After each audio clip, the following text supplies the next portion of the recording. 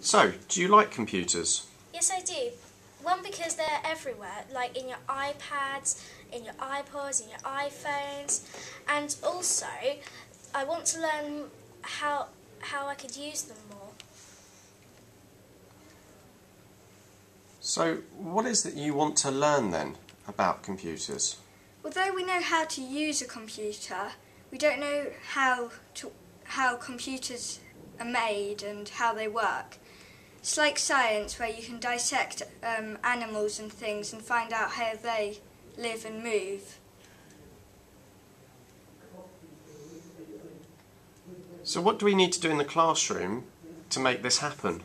We need more creative teachers which are not afraid to experiment with the technology they are using, and like in the Digital Schoolhouse. So what made the Digital Schoolhouse lesson so good? Well, it's brand new to us because we have never done it in our school, and now that we have experienced how to make such a simple game with such complex instructions, that we now understand how difficult it must be for all the people who make the high-tech gaming systems.